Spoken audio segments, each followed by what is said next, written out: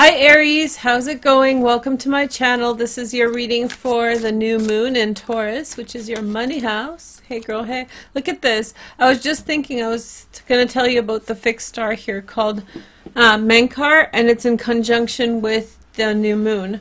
And it's all about like the subconscious screwing you over a bit. So you want to be careful with how you spend your money right now. If you want to like spend all your money suddenly, you may want to wait. You may want to wait a couple days. Queen of Pentacles flopped over when I was doing that, and she represents that there's like boundaries that you have to kind of uphold and restrictions that you need to live by right now. So I think that that's you, the Queen of Pentacles. Right now, being careful with financial spending. In the long run, you'll be fine, but for now, just curb the appetite a little bit, okay? So you also have Venus on a square in your first house, a square from the south node to the north node. It's on a T-square. So in some way, she's creating some kind of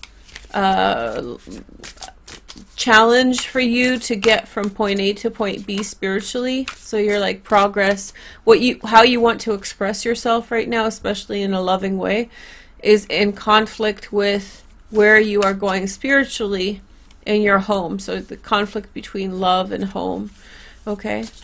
A conflict between releasing things to do with career, moving towards where you want to be in the home, and then a conflict that has to do with the way you express love.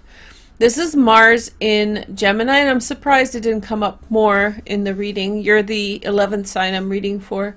Mars is in Gemini at 22 degrees with the fixed star Capella, the desire to move. I feel like you may be torn emotionally between two different things, maybe wanting to go in one direction for family and another direction for love. Here is the next message, and there's a lot of movement that might be going on around that. We have adjustment as well.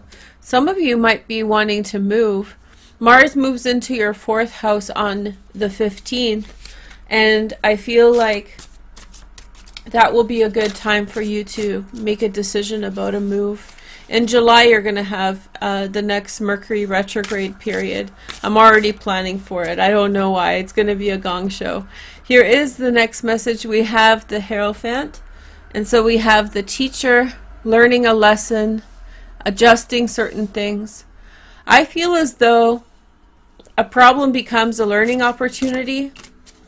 And I think that you go back to something to do with your school, that if you are in school, a learning lesson that created some kind of obstacle that was hard for you to get through, and now you sort of make some fine adjustments, and then you will get through it and sort it out.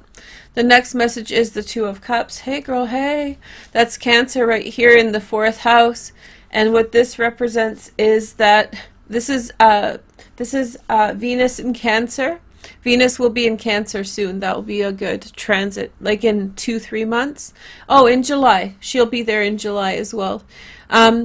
So I feel as though you're putting more love at a situation that caused you a certain degree of worry, and you're releasing all of that.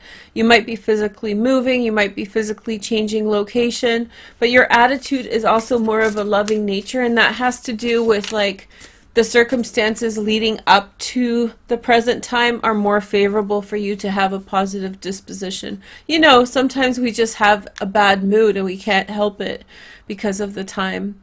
And then we have the Ace of Pentacles at the center, new beginnings. You're definitely thinking about something new financially right here. And in fact, the Sun and the Moon are a loose sextile to the north node, so you're getting some ideas about where you want to spend your money. The moon is actually at 14 degrees Taurus, which is exalted, but the specific exaltation point of the moon is 3 degrees Taurus conjunct Uranus. So that idea may show up right before the new moon, and then on the new moon you'll really hit home with it, okay? It should be happening actually as I record this, so hey girl, hey.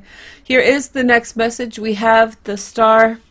I love this. This is the star card that I used for myself when I was a teenager. I love it so much. I think I fell in love with all of this stuff the most because of this card.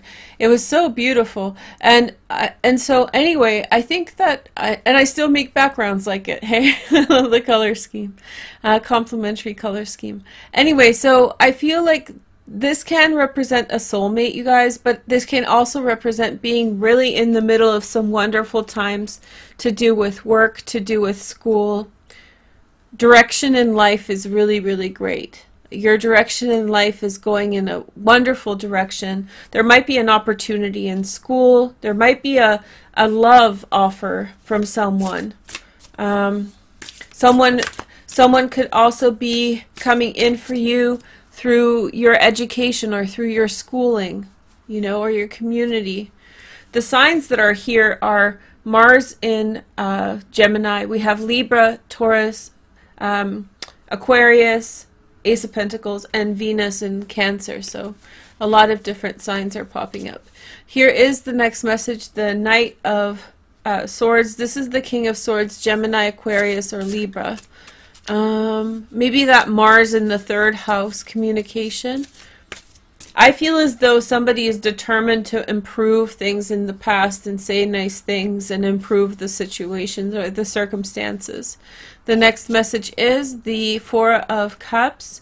And what this represents is that maybe things have been idle for a little while. This card is repeating for all the signs. And it's time to take up something and move forward, put effort towards that which you want, that kind of thing. Also, an offer made, I think this person is making an offer. On the bottom is his kind of double, the Prince of Swords, Gemini, Aquarius, or Libra. I feel like there's determination to move away from difficult times towards better times. And then we have the Magician, okay? The Magician. This is a powerful connection. Somebody's about to make something really huge happen in your life or in their life and your life together. I feel like they're putting a lot of effort behind something. And it's all to get away from bad circumstances to bad times in your lives. 3 or 4 of these are higher arcana all over here. I feel like if you need to apply to school, then do it right now. I feel like applications to school, especially school that you wanted to apply to before, this is the time to do it. I feel like there's some types of offers that are being exchanged between people, sincere offers. I feel like someone who has a lot of power is considering to make a proposition to someone else. Someone who has a lot of resources, money, whatever kind of influence, somebody's thinking about somebody else. And I feel as though there's maybe more effort being put into a relationship that was maybe even a reunion where 2 people reconnected after some time. And now the people are putting in more effort to make it better, because I think something might have flopped at first, and then it bounced back, and both people want it to work, so they're kind of putting on their big boy pants. Okay? These are the extended on Vimeo. They're available at the May Tarot, May Extended. Okay? So go over there and check them out. There's, I think, 5 playlists in there if you guys are interested for May. Or there will be. There's 3 now. This is the little bonus card, oracle card at the end. We have reflection. I think somebody thought about the relationship and they want more now. They want to improve the relationship. I feel like somebody wanted more. Now they've learned from the mistakes in the past. And I feel like maybe this has to do with there was a breakup because of a distance or a distance between people. And I feel like somebody's more willing to come closer or put the effort in to be closer. Somebody's maybe changing their job as well around you to do with this whole relationship. This to me seems like a microcosm of one relationship. It's not like a bunch of things going on in your life. This is mostly messages about a relationship between 2 people, a new beginning, offers are made, there's kind of coming to terms with how you feel, putting effort in to improve a dynamic between two people. Anyway, thank you guys so much for watching. I hope you guys have a wonderful day, and I'll talk to you soon. Take care. Bye.